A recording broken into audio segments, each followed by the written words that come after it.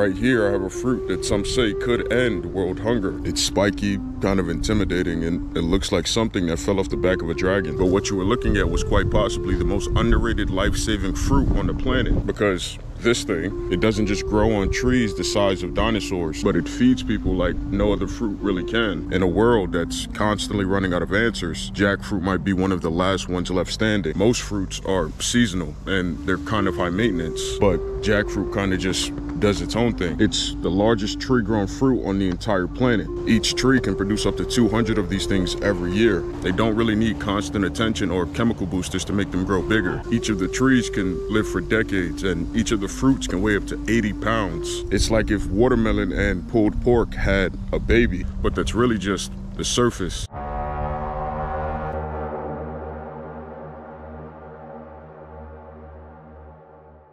Jackfruit is native to South and Southeast Asia, India, Bangladesh, Sri Lanka. In those places, it's not some exotic fruit. It's actually been around for thousands of years. In the Philippines, they caramelize it. In places like Kerala, people eat it boiled, dried, pickled. In Indonesia, it ends up in everything from stew to dessert. But outside of those regions, jackfruit has a weird double life. In the West, it's more known as vegan pulled pork in expensive cafes. They usually drain all the latex and remove all the grind around here. They break it apart into shredded chunks, then they saute some garlic and onions, and they toss in some jackfruit with some barbecue sauce. Personally, I think it's one of the greatest vegan inventions. But in parts of the world where people are actually hungry, jackfruit rots on the ground, completely ignored. So what's really going on? Well, the part that no one really wants to admit, jackfruit's biggest weakness is time. Jackfruit isn't just large, it's particular. It only really grows in the tropics. It needs heat, humidity, rain, but not too much rain. And if it gets cold, even just a little frost, it's game over. The tree gives up like it never wanted to be here in the first place. In other words, jackfruit doesn't really do compromise. It's like that one friend who needs their room exactly 72 degrees with blacked out curtains and a white noise machine just to go to sleep. So even though jackfruit could feed the world kind of has to meet it halfway. And it's not just the climate. It can take up to 7 years to fruit. And that's a long time to babysit a plant without a single payoff, especially if you're a subsistence farmer where every season counts. You don't get to play the long game when you're planting for dinner. And jackfruit knows that, and it's not rushing for anybody. That's why container gardening and homemade greenhouses are becoming so popular. Imagine if you could grow a dwarf jackfruit tree on the balcony of your apartment. If you could genetically alter it to be able to withstand the cold. These, of course, are just merely ideas, but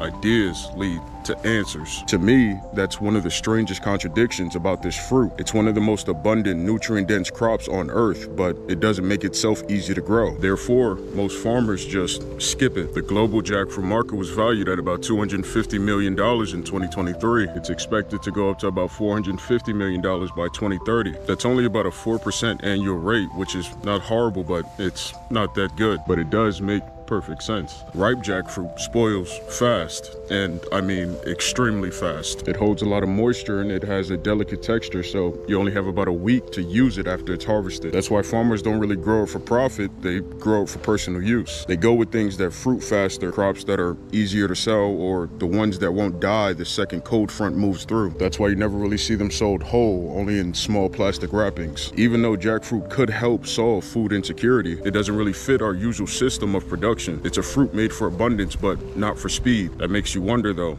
how did anyone decide to grow this tree in the first place?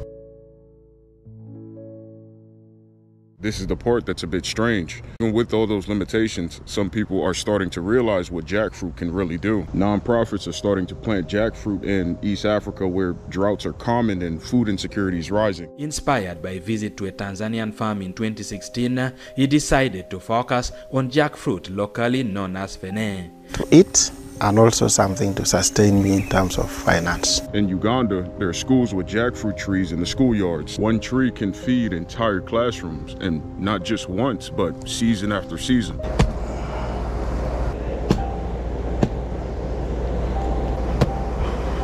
When you're cutting jackfruit, it's important to oil up whatever you're using to cut it. It has a latex that's really sticky and it gets all over your tools and it stains your hands. It can get really bad. My father told me that if you rub down your axe with coconut oil, it keeps everything from sticking. And I find that it's best to use a loofah with some oil on it to rub down your tools. So while my family oils down the axe, I wanted to take 2 seconds to tell you guys about my Patreon. If you want to see the behind the scenes of the videos and learn things about growing, I'm posting all my audio files and journals on Patreon. It's crazy, but I get so many messages and comments these days. So if you want to kind of talk with me, it'd be much easier to do on Patreon. It should be the first link in the description, but now that that's out the way, back to the video.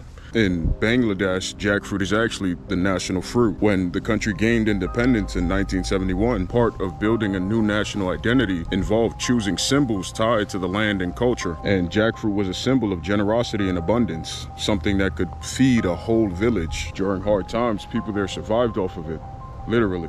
But the part most people ignore is that we're moving into a future where confusion on climate change and human politics is rewriting where and how we can grow food. The crops that we rely on, wheat, rice, soy, they're all really fragile in their own way. They depend on stable seasons and massive infrastructures. But jackfruit, it doesn't need any chemical inputs. It just needs the right place and time. And if we're as smart as we think we are, we'll start listening to what that actually means. Because there are places in South America, in sub-Saharan Africa, in the tropics of the Caribbean, where jackfruit could thrive. Places where kids grow hungry, but there's land, there's heat, there's possibility. And maybe that's the point. Jackfruit isn't just a fruit, it's a bet, a quiet one.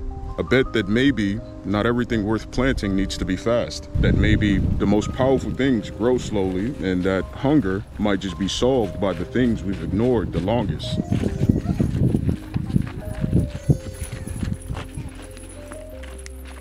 Which is pretty insane.